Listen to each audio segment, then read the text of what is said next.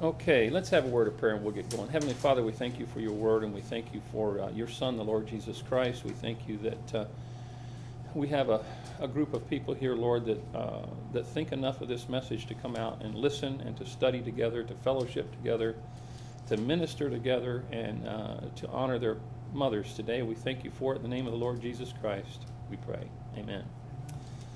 The onus, that's your new word for the week. The onus is on us, isn't it? It is. And so if somebody in this country is going to honor mothers, it's going to have to be us, isn't it? Now, Mother's Day is universally considered a holiday. I guess you might want to call it that. I think about this and I wonder, you know, all the mothers that I'm familiar with, they need more than one day of honor a year. But this is kind of a celebratory honor, and it's also a way for companies to make money and sell flowers and candy. But I tell you what, they do need a day of honor, don't they? They need a day of rest is what they need, generally. And hence you can't get a reservation at the restaurants today because of all the people going to lunch. But I tell you what, it doesn't matter. They're going to get that honor nevertheless, and we're going to give it to them right now from the pulpit.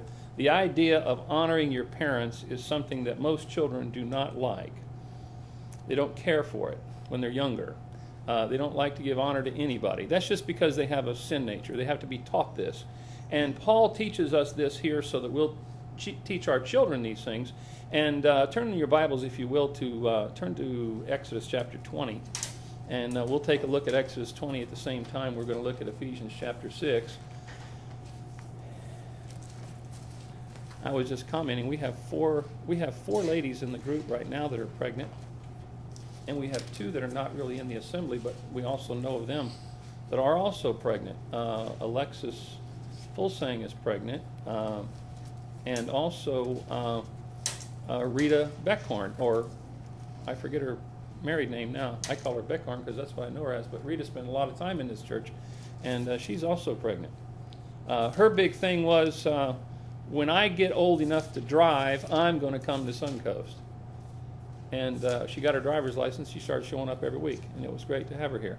So her and Clay don't live far from here, so hopefully we'll see them soon.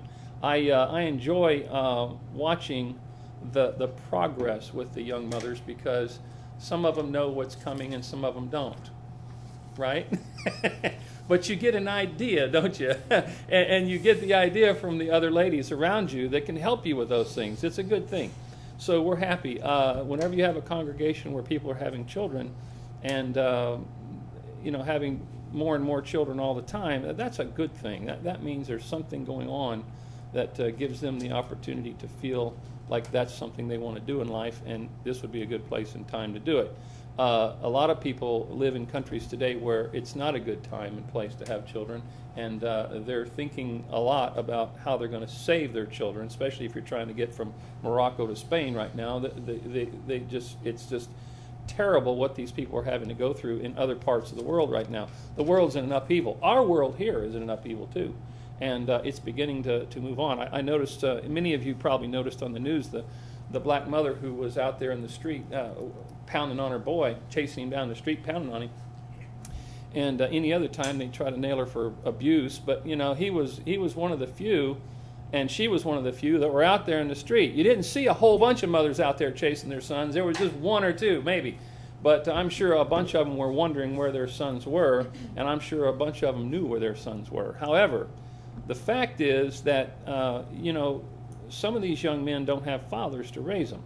And so what happens is their mother becomes their mother and their father, and they become very precious. After she caught him and got a hold of him and everything, they did an interview with both of them, and he was quite cordial and happy and funny about the whole thing. He was not sitting there like he was mad. He was happy to be on TV, is what it was. And he had some time on TV. So anyway, you could tell him and his mom do have a good relationship, although he was running from her, and he did have a scowl on his face, and he kept looking at her like, why are you doing this? And I'm sure he didn't know he was on camera at the time.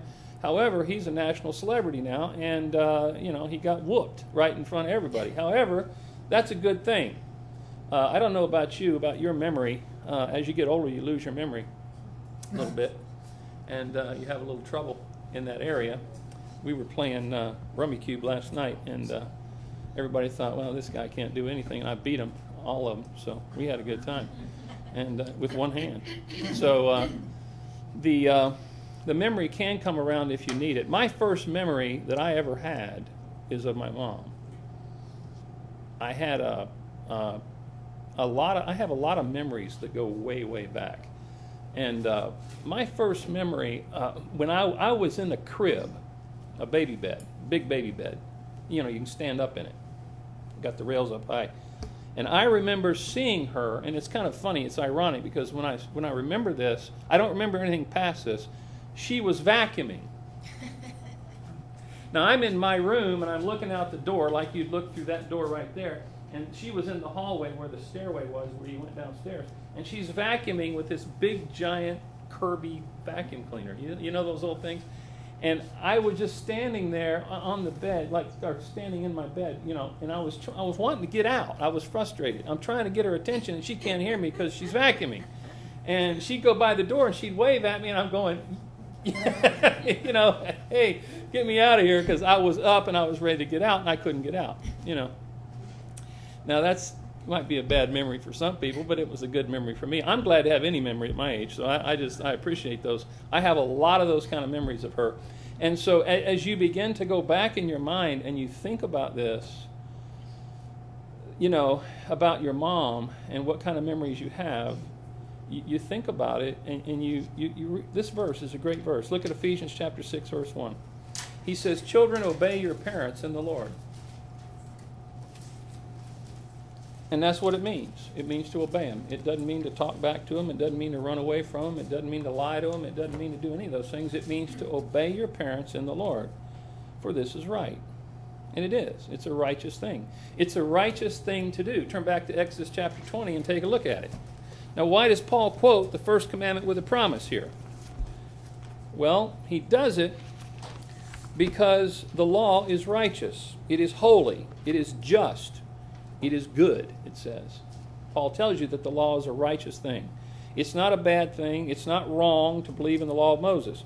It's wrong to put somebody under it if they're not under it. But the thing is, the law says this in the fifth commandment. He says in Exodus chapter 19, did I tell you 20? 20. Okay, Exodus 20. Yeah, verse 12 is what I'm looking for. "Honor thy father and thy mother, that thy days may be long upon the land which the Lord thy God giveth thee." Honor thy father and thy mother. And he tells you, if you go back to Ephesians chapter 6, he tells you, he quotes the thing in verse 3. He says that it may be well with thee and thou mayest live long on the earth. Now, is it an automatic promise that if you obey your parents that you get automatic longevity? No, he's not talking about some supernatural thing that you get that makes you live longer than you should normally. He's talking about that you may live to maturity and be an adult, that you listen to your parents, that you obey them. When you're running towards the street and you're going to run out into traffic and you're going to have that car whack you and possibly throw you 30 or 40 feet down the road, what do your parents do? Stop. They're not for negotiations, not for discussion. It means stop. Stop means stop. I trained my dog, and when I stopped, he would stop. When I'd go, he would go. He'd walk with his head right beside my knee, and whenever I could stop, he would just stop. I'd say sit, he'd sit. Now that took me a little while to get him to do that, but not very much effort, really. And, you know, when you teach children these things and you do it, it's for their safety and it's for their upbringing, their learning. If you learn things from your parents, and back then they didn't have Google, so they were in trouble already, but they had to listen and learn so that they could continue on and get through life. Simple things, see? Basic things. And things that had to be learned and things that had to be dealt with. But before you can get a child to stand up with you and walk with you and work with you, You've got to have him to sit down and be quiet and learn and listen. Teaching a child to learn is one of the single most important things that you will ever do. And if you teach them to like learning, like my dog, if you teach the dog to like learning, he will enjoy it, and the children will enjoy it as well. Now, the idea of what Paul's talking about here is honoring your parents, and he's going back to the law of Moses, because the law is good for this, and it's designed to demonstrate by example that this particular situation is something God wants. It's in the Ten Commandments. It's not a secondary law of a civil aspect, or it's not in a law that has to do with religious aspects to Moses' law. None of that. It is a moral law. It is a law that is designed for you to obey and to honor your parents, honor your father and mother, which is that first commandment with promise. And I believe mothers need to be honored. Children need to learn first how to trust and obey their parents God's way. And when they do that, then they can proceed further. Christian motherhood is sacred. It's holy. It's a good thing. And when you honor parents and you honor moms, like we're doing today, you're doing something that, well, today there's a lot of it going on today because it's lip service.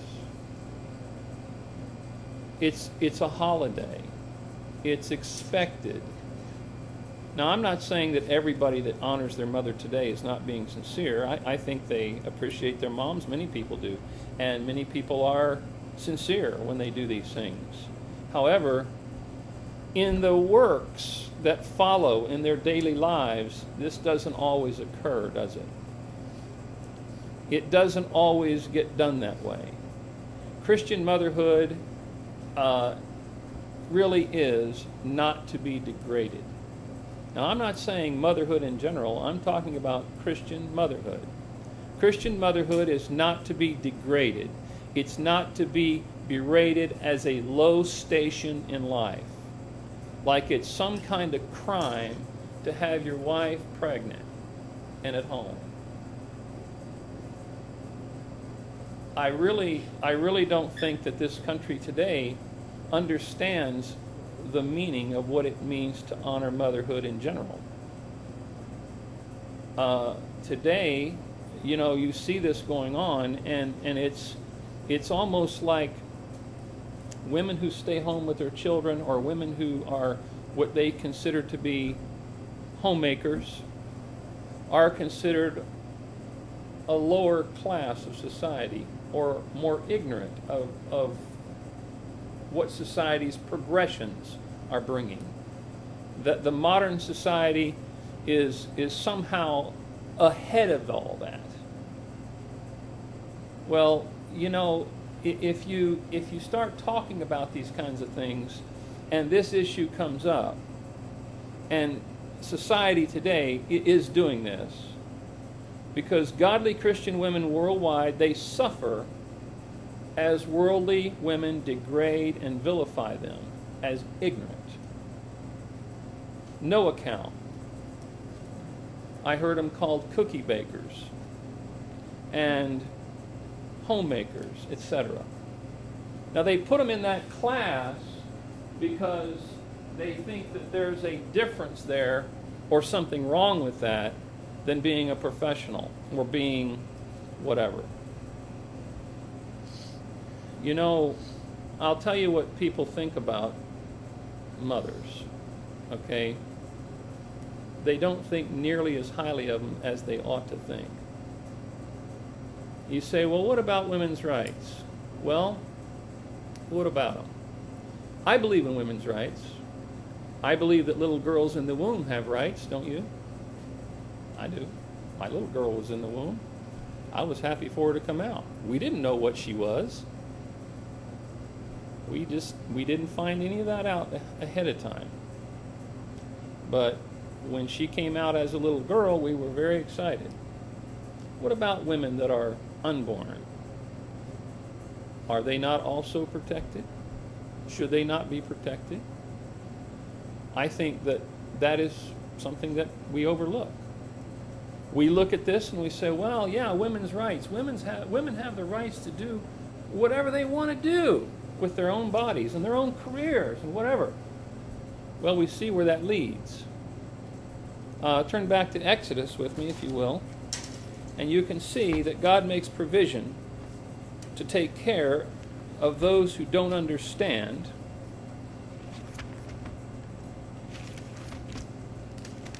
And there's many other verses about this. Exodus chapter 21. You read Jeremiah chapter 1, you'll see that God speaks to Jeremiah from the womb. You see Mary meeting Elizabeth, and what happens? The baby leaps for joy when the Messiah enters the room. And they're both in the womb at the time. One of them is the Messiah in Mary, and the other one is John the Baptist. And he leaps for joy. And this ought to tell us something about how women should think about this whole idea of motherhood. Look at verse 22. He says, if men strive, 21:22, Exodus 21:22, if men strive and hurt a woman with child, so that her fruit depart from her, and yet no mischief follow, he shall be surely punished. So what happens if her fruit shall pass from her? She loses the baby. Guys are tussling around. The woman gets knocked down. She's pregnant. And what happens? She goes into labor. She has the baby. Or she loses the baby. Okay? So that her fruit depart from her, and yet no mischief follow, he shall be surely punished according as the woman's husband will lay upon him. So let's say she has the baby early, and it lives, and everything's fine. She's far enough along that that happens. He can ask for compensation for that. Why? It's his child, and it was brought into the world in a very precarious way that was not necessary. Risk, in other words. Now, notice what happens. And he shall pay as the judges determine. And if any mischief follow, what happens? She loses the baby. What happens? It says, then thou shalt give life for life. Do you see what the price is for killing somebody that's in the womb? Even when you look at it, even in this day and age, this would be unbelievable. It would say, well, no, it was an accident. The law of Moses says right here that it's a capital crime, and it's to be treated no differently than any other capital crime. When you look at these things in the law of Moses, they look to be severe. I'm not looking at the severity of punishment versus being under the law and under grace. What I'm trying to show you is what God thinks about that life in the womb. There's no difference. He says, eye for eye, tooth for tooth, hand for hand, foot for foot, burning for burning, wound for wound, stripe for stripe. You see, there are consequences for dealing with the unborn. Now, today's day that we have here as Mother's Day, we're in a situation to where if you look at the amount of children that were killed yesterday worldwide, and you multiply that times the whole calendar year, do you know how many children they kill every year in this world? This is an estimate. This is really based on 2-year-old numbers, but we're talking about 36 to 37 million children will never hear their mother's voice, or ever have a Mother's Day or a Father's Day, or ever see the light of day. It's 36,500,000, and then of course you got to account for the last 2 years. It is going up, by the way. It's not going down. They say it's going down. It's not. It goes down in some places, but it goes up in others. The fact is, 37 million a year. A year. That's not over a long period of time. That's a year. Now, ask yourself, when you look at those numbers and you look at that and you say, why do human beings do this? If you can't honor unborn children in the womb, how in the world are you going to honor your mother and your parents? When you're raised in a society where that is considered okay and fine, in so much that the government will even pay the bill, and in some cases, like in China, it is absolutely mandatory. Now, they're changing that over there a little bit. They're letting them have more than one child now and so forth because they got population problems. 60 years of population control has really messed that country up. And so now they've got all these people in this country, but they're all coming into the retirement age now at one time, just like we have here in this country with the big bubble of the baby boomers all coming into retirement at the same time. Not a very good time for them to come into the retirement because some of them are not even able to retire now. But in China, their problem isn't with 310 million people total population. Their problem is with 1,400,000 or 100 million or whatever they've got. It's 1,400,000 I think or something. But their population is growing like crazy. I mean, it's just no matter what they do. But when you had for a long time under communist rule, when you got pregnant with that second child, they were demanded. It was absolutely not an option. You have to get rid of it. And it's a sad thing. Today, women that have this done, it's a choice for them. But they're coerced. And when they're coerced, it means that they're coerced by satanic doctrine. This is not God teaching this, and if it's not God, who is it? It's mankind. And what's going on is that this is something that's touted as a way out. It's a way to take care of the problem. Since when is being pregnant a problem? It's not a problem. It's an opportunity. Some people, and I know some right now, they've been trying all their life to get pregnant and they can't do it. You know, they sit back and look at this and go, we would just like to have one. And every day, worldwide, 100,000 kids are gone. And I ask myself, how is that a country that thinks highly of mothers?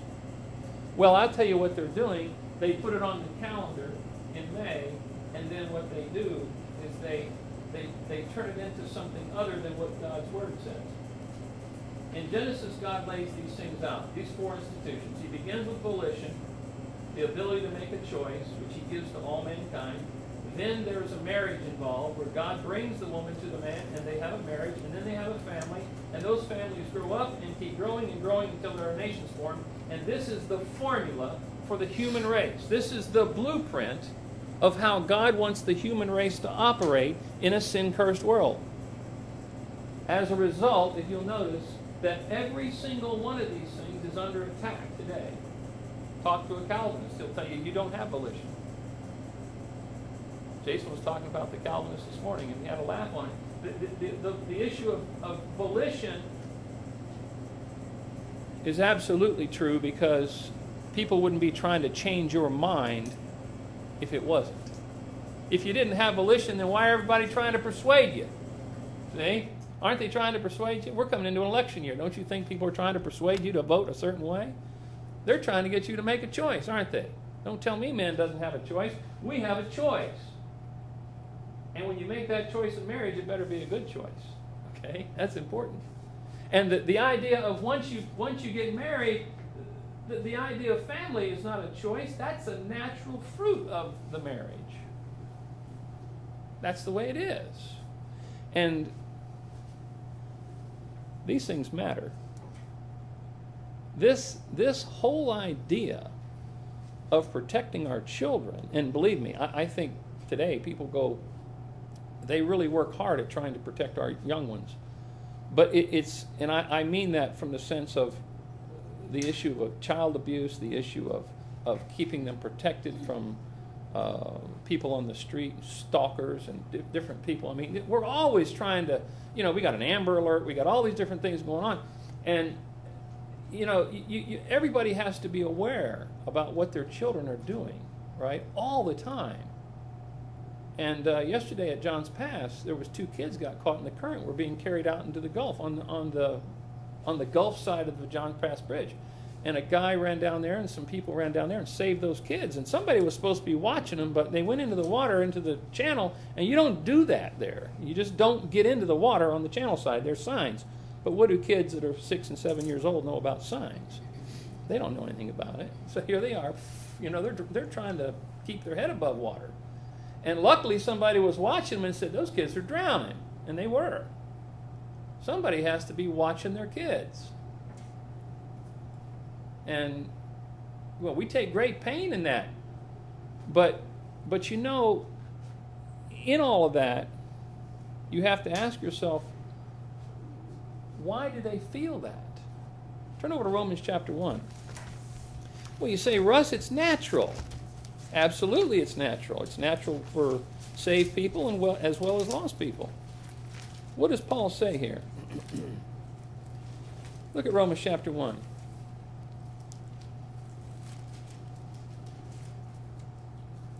And look at verse 14. Paul says in verse 14, I am a debtor both to the Greeks and to the barbarians, both to the wise and to the unwise. You say, well, what's that got to do with worrying about your kids? Well, because what Paul's saying there with the word debtor, it has to do with the same kind of thinking. Turn over to 1 Thessalonians chapter 2. It's the same kind of thinking that a mother feels for her child. And when you have a child, what happens? The onus is on you. The responsibility is on you. And you see that in this whole idea of going out and preaching the gospel, Paul says, I feel like a mother that has got this burden to take care of her child. Well, the reason he says it that way is that it's such a strong thing for him to take the gospel out, because people are dying and going to hell. On the good news side of the 37 million this year that are going to go to be with the Lord, they're going to go be with the Lord. They're not going to go anywhere else. So all of those that are killed prematurely, they're ours. They'll be there when we get there. That's how grace works. And Christ died for them. They're his, and they don't have a chance to make a choice. And God's just. So what's he going to do? It's a sad thing to have somebody snuffed out in the womb like that, but at the same time, there is a brighter side. Look at 1 Thessalonians. Paul says this about his ministry among these heathen, the ministry among those barbarians, as he calls them in Romans 1, the Greeks and the barbarians, the bond, the free, all the people that he went to. There were uneducated and there were educated people throughout the Gentile kingdoms. And when Paul went to these people, he had to learn their language. He had to learn their native tongue. That's why he says, I spoke in tongues more than you all. Because he had to learn these languages so that he could speak to these people. And when he met them and he brought them to Christ and they got saved, what happens? They begin to grow. Notice what he says in verse 2. He says, but even after that we had suffered before and were shamefully entreated, as ye know, at Philippi, we were bold in our God to speak unto you, he's talking to the Thessalonians here, the gospel of God with much contention. Much contention. There are people trying to stop me from doing this. He says, for our exhortation was not of deceit, nor of uncleanness, nor in guile, but as we were allowed of God to be put in trust with the gospel, even so we speak, not as pleasing men, but God which trieth our hearts. For neither at any time use we flattering words, as ye know, nor a cloak of covetousness, God is witness, nor of men sought we glory, neither of you, nor yet of others, when we might have been burdensome as the apostles of Christ, but we were what? gentle among you, even as a nurse cherisheth her children. How is a person supposed to take care of children? Lovingly, like a nurse, right? So being affectionately desirous of you, we were willing to have imparted unto you not the gospel of God only, but also our own souls, because ye were dear unto us. For ye remember, brethren, our labor and travail. For laboring night and day. What's he doing here? He's working a day job. He's making tents. He's got to pay the bills. He's got travel expenses. He's got an entourage. They have to eat. They have to be lodged. They have to be taken care of. He says laboring night and day. What's he doing at night? He's preaching. You can't work in the day building tents. You've got to be outside. You know, that's the way it was. He says, because we would not be chargeable unto any of you, we preached unto you the gospel of God. You see, after the people get saved, then comes the aftercare.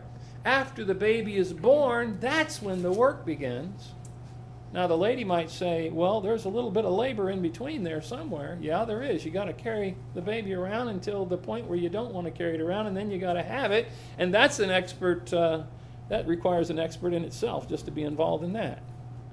Your husband's going to have to be an expert, coach. And you're going to have an expert doctor and somebody that knows how to deliver it, because you've never done this before. And even, by the way, you wouldn't want to do it by yourself, but many women have, okay? However, when you have this opportunity and that baby comes, you kind of forget all the other part about the labor pains and the 9 months of pregnancy and all that. What do? You're a mother now. And that baby is so completely and totally dependent upon you that it's a cling on. And they do. They cling. And they want to be near you. And they want to be held. And they want to be fed. And they want to be changed. And then they want to be entertained. And then they want to laugh at you when you laugh at them. And then they begin to grow. And then they begin to see you. And then they begin to talk to you. And then they begin to walk around and have conversations with you. We watched Noah since the day he showed up here, walk around this building now. He's walking around here having conversations. And it's amazing how much of a little man he is already. And he's just getting ready to turn 3, right? I mean, he's just 3. 3. If they can turn into that at 3, what's going to happen at 23? Well, they grow up. Then they take a little dip down, and then they grow some more. You know, kids are great. And it's great for kids to have good moms, you know. I think that, turn over to Titus chapter 2, moms need to be raised. In other words, it's best to raise a child to be a mother, and a grace-believing mother at that, so that you don't have to teach them all that after they're married and have their children, because that's the worst time to have to learn it. You know, it is a good time to learn it, but it's also a little hectic to be learning all that when you could already have it all already. So what do you do with your children? How do you break that chain? Well, you ask yourself, you know, what am I going to do with this baby? I would suggest you teach it. That would be the first thing. Take care of it and teach it.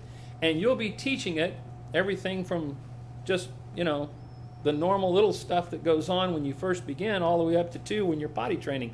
You know, there's a lot of teaching involved. And those things that you're teaching, they're not doctrinal issues yet, but you are laying the groundwork, and you're laying the foundation of that relationship that's going to happen, and that child trusts you and loves you and cares about you and is so excited about the things that you do together that they will listen to anything you tell them. And so what should you tell them? Honor their parents.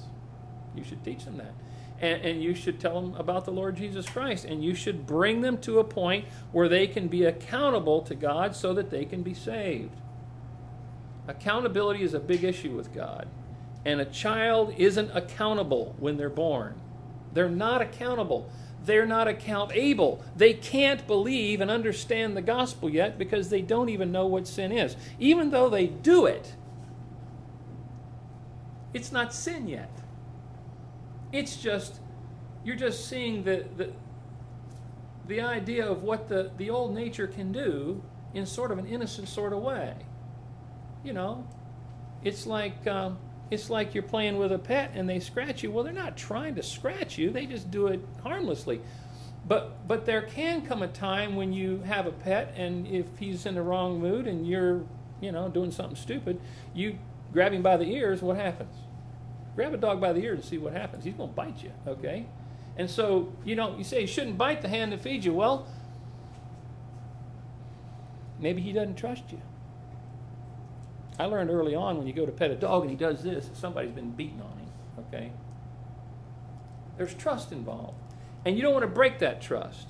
And that trust and that relationship goes both directions. Look at chapter 2, verse 1. He says, "But speak thou the things which become sound doctrine, that the aged men be sober, grave, temperate, sound in faith, in charity, in patience.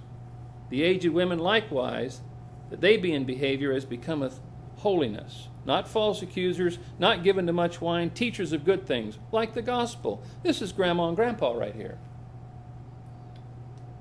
He says in verse 4 that they may teach the young women to be sober, serious, very serious, to love their husbands, to love their children. You say, well, that doesn't have to be taught. What does it say? That they may teach the younger women to love their children.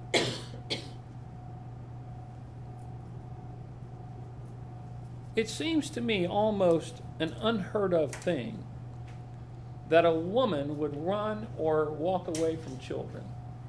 And yet today in our society we see it all the time. Most of the time it's the dad that goes away and doesn't take care of the family, leaves, and sticks mom with the family. And that happens all the time. And Paul says men that do that are worse than unbelievers. They're worse than infidels. Even infidels don't do that, okay? And so as you see it today, when the mother walks away from it, they had this thing about these famous trial in Texas there where the lady burned all of her children up. And you say, why do people do that? Well, that's kind of an isolated thing. She's got a little sick in the head. She wasn't thinking properly. But what happens when a woman decides she's had enough of these kids and you take them to raise them and I'm going to walk away? Does a mother do that? Oh, they do it all the time. But doesn't it make you feel a little strange when that happens? Can you not see it a little more logically when the father does it? I'm not condoning what the fathers do, but what I'm saying, isn't it more prevalent for the fathers to leave? Yes, it is. They don't have the onus. They don't have the responsibility. They don't have that debtor mentality that Paul's talking about in Romans 1. They don't have that need to be able to do whatever they have to do to raise those kids. It's a sad thing, but the teaching that goes on here in Titus 2 is really, really important in the body of Christ so that we can raise young men and young women that can grow up and meet each other and by volition choose each other to marry and have a family and produce a larger family or families. He says, teachers of good things, that they may teach the young women to be sober, to love their husbands, to love their children, to be discreet. Now this is the young mother. To be discreet, chaste, holy. That's what that's talking about. Pure. Keepers at home. Good. If you're going to stay at home with your children, where should you be if you're staying at home with your children? You should be at home. Not in somebody else's home trying to run their life. The reference there is to busybodies and people that are tattlers and running around gossiping and trying to run everybody else's life, okay? They don't have to leave their homes now. They can do it from Facebook, or they can do it from the phone, or they can do it from the iPad or whatever. However, it's the same thing. The principle's the same. Keepers at home mean if you're going to stay home with your kids and raise your kids, then stay home and raise them. Take care of them. And don't get out here doing other things. Obedient to their own husbands.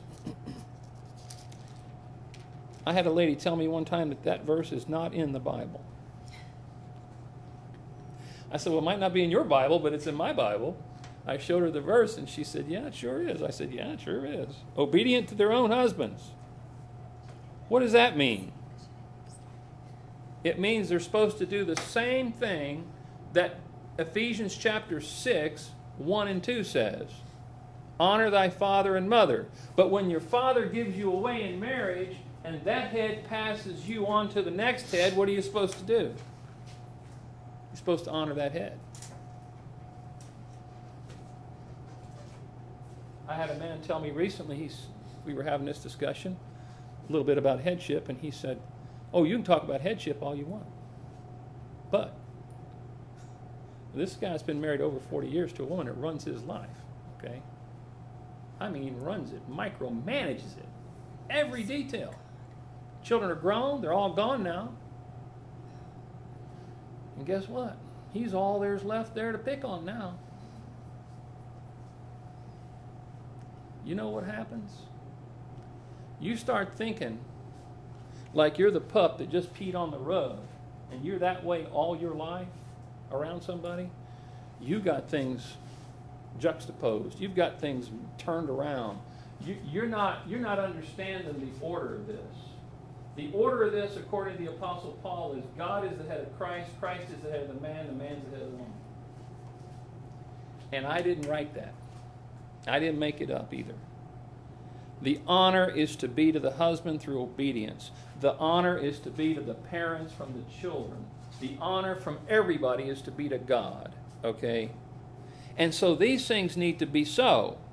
He says in verse 6, young men, he says, likewise exhort to be sober-minded, in all things showing thyself a pattern of good works, in doctrine showing uncorruptness, in gravity, sincerity, sound speech that cannot be condemned, that he that is of the contrary part may be ashamed, having no evil thing to say of you.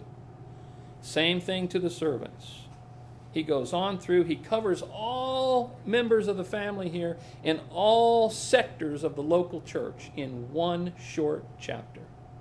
And what he's doing is he's laying the groundwork to show you that grace, little girls that grow up in grace, I've got a little girl across the street, I've known her since she was born, her name's Grace, little Gracie, and every time I see her, she just seems to be growing 6 inches every time I see her.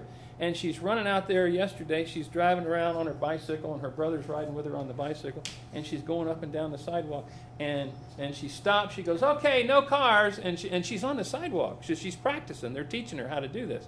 And so she's driving down. She stops at the driveway, and she says, okay, no cars. And then she goes across, and she's cute as she can be.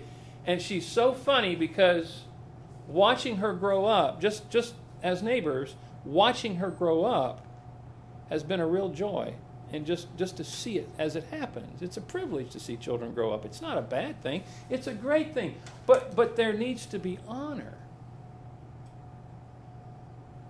And when they split up, the parents split up here last year, and Dad left the home, and he's 2 blocks around the corner, okay? There's this need to see Dad. And Dad comes over and spends time with her. And he spends time with the boys too. There's 2 boys in the house. And I tell you what, it's a fun thing to see families. It's a great thing to see families operating under grace and operating in the Word of God and being able to demonstrate these things. And that's why I love to see parents when their children are behaving themselves and they're honoring them. It's a great testimony. It's not just a testimony to the parents teaching their children the Word of God. It's an example of the kids believing it. Look at 1 Timothy chapter 5. Notice what Paul says. So how many mothers can we have? Good question. 1 Timothy chapter 5. Look at verse 1. He says, rebuke not an elder. Here's lessons on how to treat your elder. Rebuke not an elder, but entreat him as a what? Father. and the younger men as brethren. He's telling Timothy, this is how you teach the men and talk to the men in your assembly. He says the elder women as what? What does he tell Timothy to do with the elder women? To treat them as mothers and the younger women as sisters with all purity. Do the TV preachers need to hear this verse? The scandal and the nonsense that goes on in big hair Christianity, where these people are running around with everybody else and marrying and remarrying and all these sort of things. And it's like, wait a minute. Shouldn't the pastor understand how he's supposed to understand this particular issue? Should he demonstrate honor towards everybody in that assembly like he does his own mother and his own grandmother and his own sister? He should. Keep people out of trouble. They did. I think it's great. These things are not things you have to hunt for. They're all right here.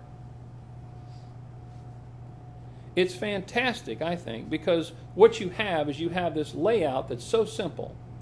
And if you raise little girls to grow up and to be godly mothers, and you raise little boys to grow up and be godly fathers, there's a really good chance if they meet and they make that choice, I choose you, you choose me, there could and there is a good possibility of having godly children out of that group. And godly generations can produce more godly generations and more godly generations and more godly generations. The chain can be broken with anybody in any social situation, but it takes Christ Jesus and that family to do it. I don't give motherhood a very good chance under Hinduism, Islam, Judaism, atheism, whatever it is they are. I don't give them much chance with motherhood. I don't give them much chance with fatherhood. They can have the children, they know how to do that, but they don't have the doctrine, and they can't take the responsibility to raise them up and to do the things that they're supposed to do according to God's Word if they're not saved and have the Holy Spirit and are learning the ministry of grace through Paul. This has been true for 2,000 years now. And since Paul got saved and the body of Christ got formed, we learn this is the way of edification and establishment so that sanctification can take place. Taking care of these things. People need to work as partners, don't they? Turn over to Acts chapter 18.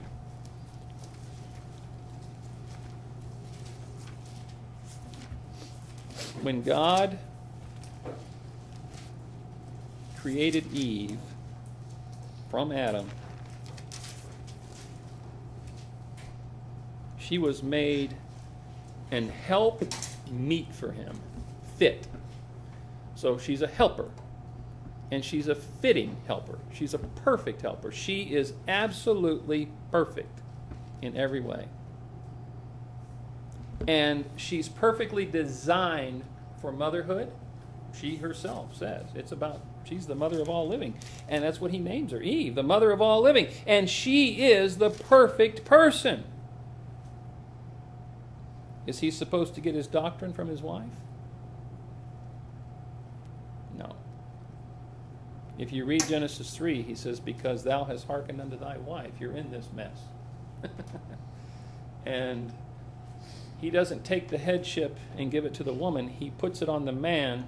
And the problem is, what looks like a crown to some people ends up being a chain to others. Adam had to do what he had to do. Well, two men working together is one thing, but a man and a woman working together is a beautiful thing. That's what marriage helps you do. And notice in verse 25, well, 24, we better get the context. Acts 18:24. Notice what happens here. And a certain Jew named Apollos, born in Alexandria, an eloquent man and mighty in the Scriptures, came to Ephesus. This man was instructed in the way of the Lord, and being fervent in the Spirit, he spake and taught diligently the things the things of the Lord, knowing only the baptism of John. He's only current with John's program. He's preaching, repent and be baptized. Repent and be baptized. That's what he's doing. In verse 26, and he began to speak boldly in the synagogue, and whom when Aquila and Priscilla had heard, they took him unto them and expounded unto him the way of God more perfectly. They taught him the message of grace from Paul. Look at verse 27. And when he was disposed to pass into Achaia, the brethren wrote, exhorting the disciples to receive him, who, when he was come, helped them much. What did he do when they came to visit the people that they sent him to? He helped them much, which had believed through grace. He's not only a new believer himself coming into the gospel of grace and understanding the new program of grace, and understanding right division and establishment, all those things, but now he's teaching it. For he mightily convinced the Jews, and that publicly, showing the scriptures by the scriptures that Jesus was Christ. He was the Messiah. He was the Christ. And that's what he did. Now, who are these two people, Priscilla and Aquila? Well, they're Paul's business partners. Turn over to Romans chapter 16, you'll see. They had a church in their home at Rome. They had a home base in Rome. And if you'll notice, as you just go down here and you see Christian love being just exemplified in Paul's last epistle, or last chapter of this epistle, he says, I commend unto you Phoebe, our sister, which is a servant of the church which is at Cenchrea. And he says, that ye receive her in the Lord as becometh saints, and that ye assist her in whatsoever business she have need of you, for she hath been a succor of many, and of myself also. That's a helper. Somebody who ministers to you, like a nurse. Verse 3, greet Priscilla and Aquila, my helpers in Christ Jesus, who have for my life laid down their own necks, unto whom not only I give thanks, but all the churches of the Gentiles. Wow, what an accolade. He says, likewise greet the church that is in their house. So not only did they travel with Paul and they made tents together with him, they had a home base at Rome where they had a local church going on, and they're willing to give their life for the guy. You think they believed his message? I think so. I don't know what kind of family they had, if they had a family, but it looks to me they either, if they had children, they were grown and out, or they may have never had kids. But I know one thing about them. They work together. And that's what it takes for families to work. When Paul says this in Ephesians 6, he says, honor thy parents. The assumption is there's going to be two. Okay? And that's the way it should be. There should be that godly example and that godly testimony. And I don't think you're going to find a greater testimony of godliness than you will of a Christian mother. She has something to offer. She brings something to the table. She brings something into the room. I think godly Christian mothers are a gift from God, don't you? Yeah. They deserve honor. They deserve respect. And they deserve that at the very peak of our society. And yet we got them way down here with lewd fellows of the baser sort. We got them way down at the bottom. Because we think that somehow, or some people think somehow, that staying home and raising children is some sort of low-life, thing to do. I don't think it is. Matter of fact, my wife stayed home 10 years with my kids, and we had a great time doing that. I tell you, when I was going through that period in my life, there were many, many days that going to work was not as exciting as it could have been. You know why? Because everything I had was at home. They didn't want to go to work. Sometimes I didn't go to work. Sometimes I took the day off and took time with my kids. And sometimes I couldn't. I can tell you this, it was always nice to know she was home with the kids. And whether it was picking them up from school or taking them to school or whatever, we usually kind of work together on that. But, the idea is that it's teamwork. And with two, you got a better chance of raising kids that are going to honor their parents. And if you get kids that can honor their parents, they'll teach their kids to honor them. They'll teach them, they'll raise them up in that. And that's right, so important that we do it. It's absolutely essential to the fabric of our whole country right now. This country is coming apart at the seams because of the lack of understanding of these basic issues. And yet nobody knows what to do. No idea. And it seems strange to me. If you ask me, is there hope? Rick's got a good message. He's put it in the Grace Journal a few years, over the years now. Can America be saved? It can be. Anybody can be saved if they believe the Lord Jesus Christ, right? Can they turn this thing around and take it in a new direction? I doubt it. But you never know. I can tell you this, in my world, I'm not going to quit doing it. And if in your world you don't want to quit doing it, then what's going to happen is you're going to get a few on board, and you're going to get a few that might listen, and you're going to affect a few somewhere along the line. I know camp coming up, we're going to have about 80 kids that are going to be affected by it. They're going to go home to a life that's completely different than it is at camp. I know that. They don't have this at home sometimes. We've got 5 kids coming from Evansville, and I don't know the 5th one yet, but I know the 4 that came last year, and they're all come from real problem situations. And it's a sad thing. That pastor I mentioned a while ago, him and his wife have spent the last several years helping to raise these kids, and these kids, they met them in the alley behind the church.